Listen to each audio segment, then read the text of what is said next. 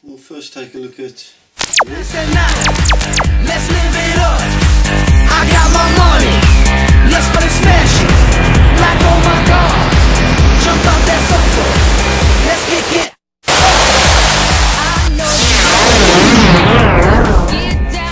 I know you, you know me.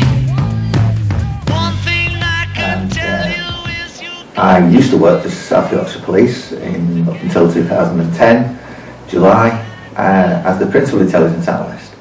And I suppose I'm infamous now for being dismissed from the police. And I'm in a reasonably high-profile employment tribunal case with them for the dismissal, which I claim is unfair.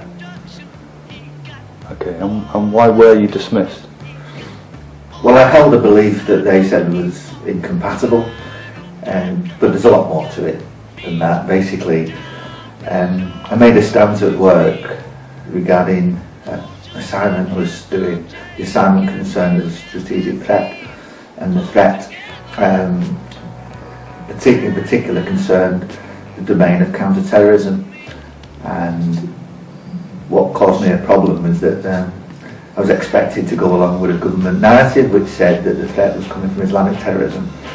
And I made a stance against that because without seeing proofs I wasn't prepared to say that when I thought there was a more sinister threat around, and that was coming from, sadly, internal tyranny. And I say that on the basis of issues like 9/11 and the London bombings on July the 7th, 2005, and our wars in Afghanistan and Iraq. So I saw the threat as something quite different from what the government narrative wanted me to say is the main threat, and what my employers, so the Yorkshire Police senior managers, wanted me to say. And can you give us some examples how you came to those conclusions? Yes, it was funny really, because in the course of having this assignment to do with a strategic threat, and what's more, it was a little bit different from a strategic threat in as much as it was a simplified model of threat. I simply had not anticipated a problem, and I dropped on in the week before the assignment was due, which was on the 8th of July 2010.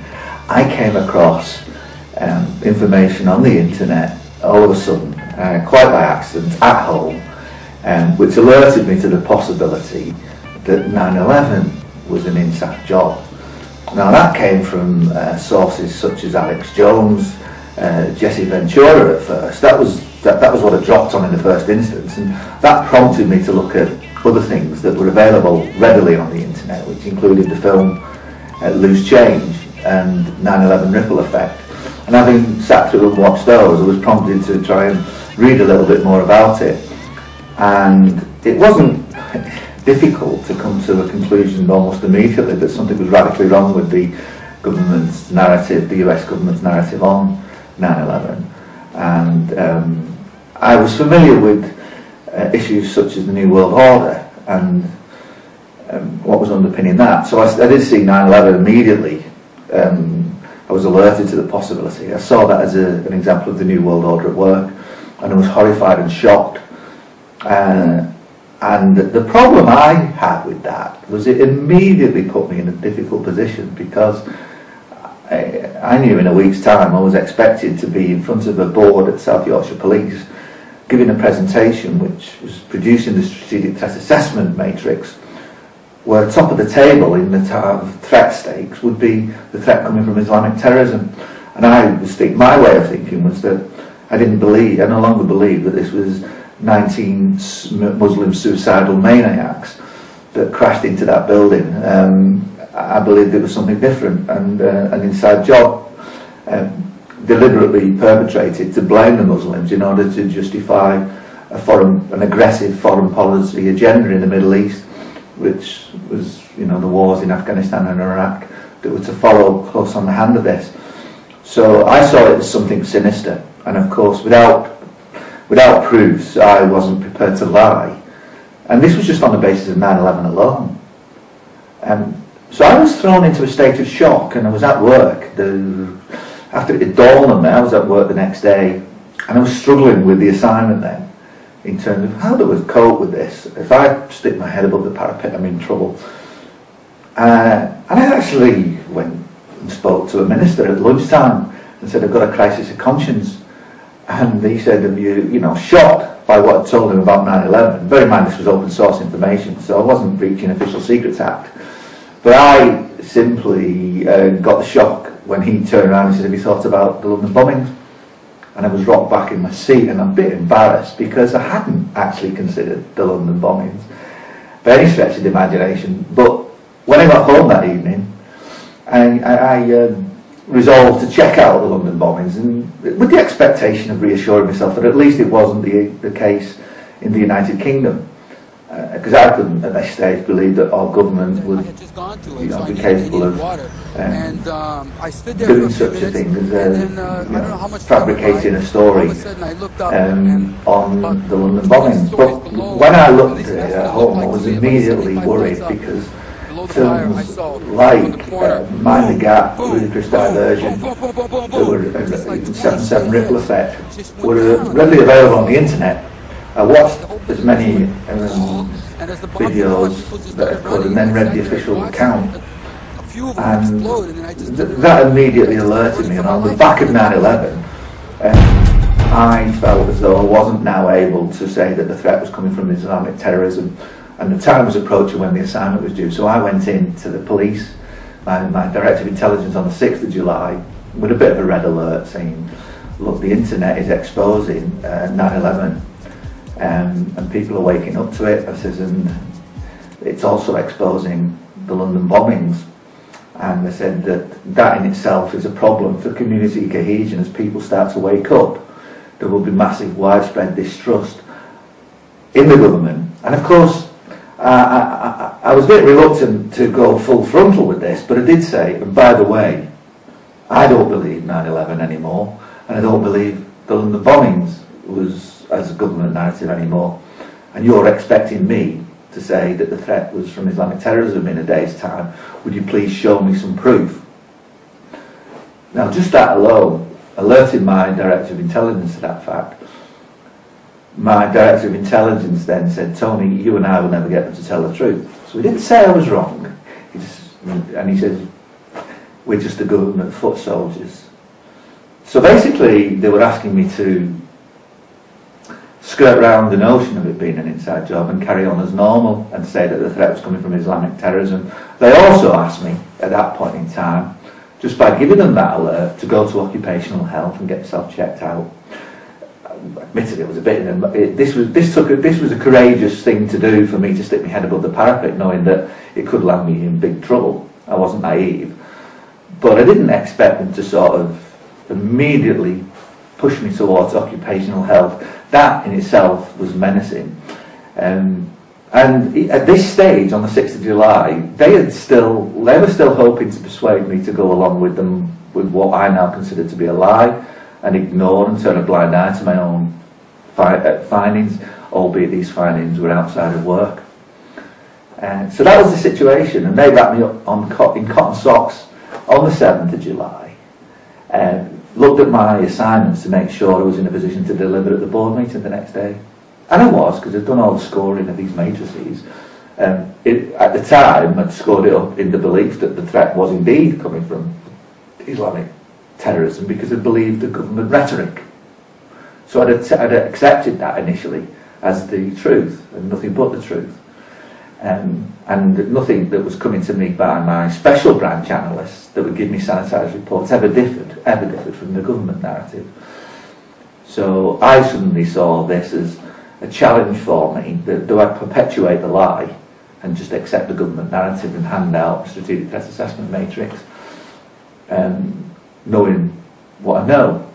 And I come to the conclusion my conscience wouldn't allow me to do this. So although they thought I was going to do it, I was going to go along with it on the 7th, by the time I got home on the 7th of July 2010, exactly 5 years to the day of the London bombings, I resolved that my time had come to make a stance the next morning. So my tactic was to get in work extra early. So I got into work at 6 o'clock in the morning. And I looked at all my assignments that had all been prepared to delivery for the board meeting that afternoon, and in particular the front sheets of the strategic threat assessment matrix.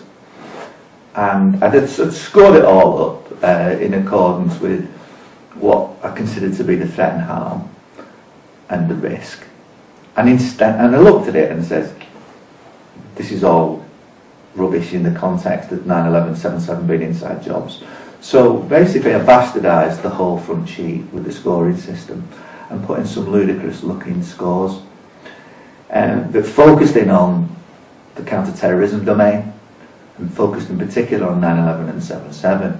Now the strategic threat assessment matrix fed the control strategy, and I was also delivering the control strategy that day, or a proposal for the control strategy, which again had a front sheet, and that covered up to about 16 or so domains and themes that the force would focus on for the year. And behind these themes would be aims and objectives and rationale why it was a priority.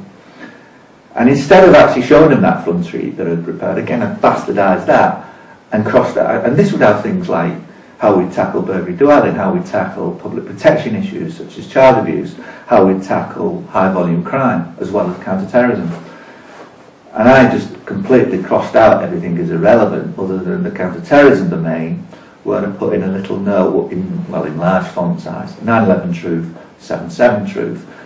And when the boss comes in at 7 o'clock in the morning, I knocked on his door and said, do you want to have a quick look at the control strategy for the day and the strategic threat assessment matrix? Now the boss hadn't seen my preparation for this. It was another manager who'd checked me out the previous day. And I thrust it in front of his nose. And he got the shock of his life, basically, when he saw my ludicrous-looking scoring sheet, the threat assessment, and my proposal for the force control strategy that afternoon. And he immediately cottoned on that what I was doing was making a stance, and he wasn't going to change my mind. And although he said, look, again he said, you and I will never get them to change, and we're just a government foot soldiers. But he realised that I was making a stance, and that this now was going to derail the board meeting that afternoon. And by this time, some of the fear had gone, and I decided, and he decided to send me home and asked me to produce a report to explain the situation, in particular explain my stance. What he didn't want, and he made clear, was he didn't want my analysis as to why I thought 9/11 and 7/7 were an inside job. He just wanted me to explain why I felt compelled to do what I did and not deliver at the Intelligence Strategy Management Board, which was the board meeting. So off I went home and prepared a report over the weekend and took the report in. Now, I entitled the report A Rich Picture of an Ignoble Lie, and the rich picture referred to the government's counter-terrorism strategy. And rich picture involved collecting information intelligence, primarily targeting on the Muslim community as a result of the government's narrative on the terror threat, which was from Islamic extremism. And I saw that now as a putrid strategy already, because it was based on what? The falsehood behind the narrative of the London bombings and 9/11. And so I saw this now as demonising the Muslim communities. And South Yorkshire Police has a Muslim community, both in Rotherham and Sheffield. And therefore I felt it was my duty, and my conscience wouldn't allow me to do anything else other than to make that stance. And I didn't pull any punches in this report.